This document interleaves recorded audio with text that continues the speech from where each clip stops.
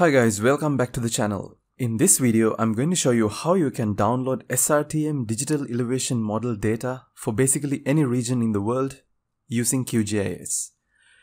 Now, I have done a tutorial quite some time back showing how we can download SRTM digital elevation data in raster format using USGS Earth Explorer web portal. However, the main advantage in the method that I'm going to show you in this tutorial when it comes to downloading SRTM elevation data within QGIS itself is that you're never going to have to leave your QGIS workspace and spend time to search data in external platforms. You could just do it with a click of a button while you're working on your project in QGIS itself. So for this, we are going to have to use a plugin called SRTM Downloader.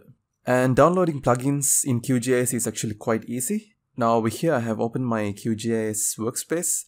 So if you head over to plugins and go to manage and install plugins, what you can do is simply search for the plugin called SRTM Downloader. You can see the very first prompt and the only prompt is SRTM Downloader. So to install the plugin, we can just click over here and that'll take care of the installation process.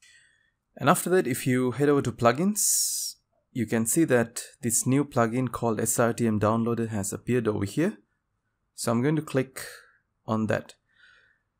So when using SRTM Downloader, what you can do is you can actually use your current canvas in order to specify the boundaries for which you would like to download your SRTM data. Now, when doing that, it's actually always handy to have a base map so that we can use that base map as a guidance tool to navigate into the place that we would like to download the SRTM data for. So I'm going to download another plugin called Quick Map Services, through which I would be able to install a free and open source base map called OpenStreetMap. So I'm going to download this second plugin as well, which is called Quick Map Services. I would have to search it over here. Quick Map Services. And let's go ahead and install that plugin as well. Alright, once the installation is done, if you want to access the Quick Map Services plugin, you have to head over to web instead of plugins, because it actually gets installed or categorized under web. So right over here you can see the new plugin that we installed called Quick Map Services, and I'm going to select OSM, which stands for OpenStreetMaps, and I'm going to select OSM Standard. Alright guys, now you can see that we have this OpenStreetMap, and the next thing that I would recommend you to do is to actually go over here and change the coordinate reference system of the data frame. Now after adding the OpenStreetMap, you can see that the coordinate reference system has been changed to EPSG 3857. However, I would recommend you guys to set this back to EPSG 4326, which is the WGS 1984 Geographic Coordinate Reference System, because when using the SRTM Downloader, it's essential that we capture the coordinates in the proper coordinate reference system so that it can communicate with its source and extract the corresponding SRTM tiles that you would require for your area of interest. So I'm going to click over here, and right over here you can see the EPSG 4326 coordinate reference system. So let's click on that and click OK. And now all you have to do is just zoom into your area of interest. Let's say for this particular tutorial I would like to download the DEMs corresponding to this southern part of Italy. So I'm just going to zoom into a random location like this. Alright, assuming that this is the area for which I would like to have my digital elevation models downloaded. Alright, once you have sort of navigated to your area of interest, what you can do is you can refine your extent using this zoom in tool and draw a rectangle like this, making sure to encompass all the areas for which you would like to have your SRTM data downloaded. So in my case, it's going to be something like this. Alright, now after that, just make sure that you don't actually change your extent. And in the next step, I'm going to head over to plugins and open up this SRTM Downloader plugin. And since you have already set the canvas extent, all you have to do is just click right over here and it's going to automatically extract the western, eastern, northern and southern boundaries of your specified extent, and it's going to grab all the DEM tiles that are actually available to fill that particular extent from the original data source.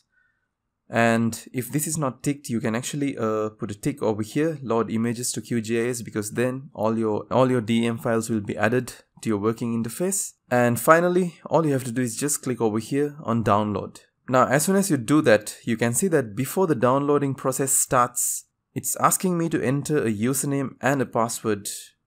Well, before that, you can see that it has actually identified 4 images. That means for this area that I specified, it'll be extracting 4 different SRTM tiles, because that's the number of tiles that it would require to actually fully cover this extent which I have specified. And before it goes ahead and downloads these tiles, it's actually asking me to enter a username and a password. Now from here you can see that the source from which it's going to download this data is actually going to be this NASA Earth Data web portal. Now if you're doing this process for the very first time, it's essential that you actually click over here and head over to this portal and create a username and a password for yourself. But once you have done that, in every subsequent try, you're not going to require a registration process anymore. You can just directly use your username and password which you created the first time.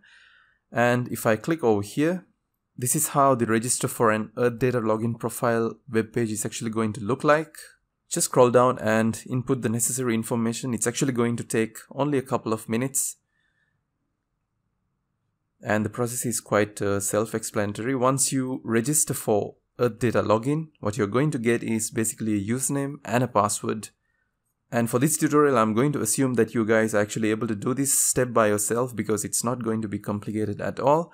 So once you have obtained your username and password, you can enter your username over here and your password over here, and just go ahead and click OK. And with that, you can see that it actually downloaded a sufficient amount of data to fully cover the area of interest that I specified before using my zoom in tool. And if I now go ahead and close this window, you can see that these are the 4 tiles that I would actually require to fully cover my specified area of interest. Now, just as a side note, if you would like to group or merge all of these tiles together into one single tile, you can go to raster, and under miscellaneous, there is one tool called merge. And if you click over here, the input layers, what you can do is you can just select all the input layers. Like this, in this case, it's going to be 4 different layers, and click OK. And after that, just click run. And once the processing is finished, you can just untick these 4 different individual tiles. And with that, you will see that you will get one single raster file called merged right over here. And that's basically a mosaic of the 4 different tiles that you had previously. And guys, this is a standard SRTM digital elevation model file in the form of a raster. So that means you can just, if you click over here and go to properties, you can do things like change the color scheme. Let's say if we go ahead with single band pseudo color, you can actually assign a proper color ramp like this, through which you would be able to identify the lower regions and the higher regions.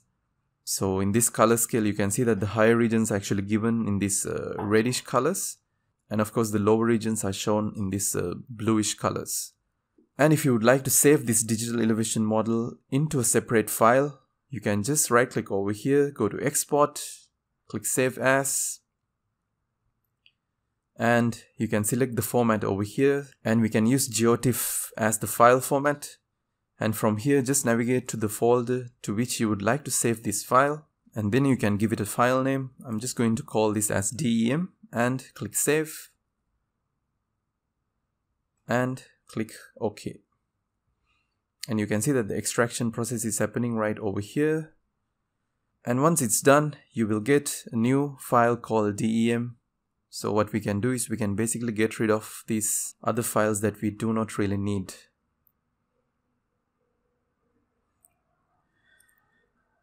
So guys, that's pretty much it. If you would like to repeat the process for a completely different area, well, all you have to do is just zoom into your area of interest again, like this.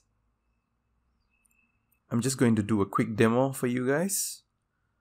And once you are happy with the setting of your canvas extent, go back to plugins, SRTM downloader, set the canvas extent, and simply click over here on download. And in this case, you can see that it's actually showing only one image. One image is sufficient to cover this particular extent. Just click over here on OK after adding your username and password. And just in a matter of few seconds, it's going to download that SRTM tile for you guys. Just like this. So you guys can imagine how easy this process is actually going to be after you have set up a username and password using the NASA Earth Data web portal for the very first time. You can download as many DMs as you need for any area basically on the globe without having to ever exit your QGIS project. Alright guys, so that brings us to the end of this tutorial. If you did like this tutorial, you can show your support by hitting that like button, and if you do have any questions, add a comment down below. I'll see you guys again with another tutorial soon.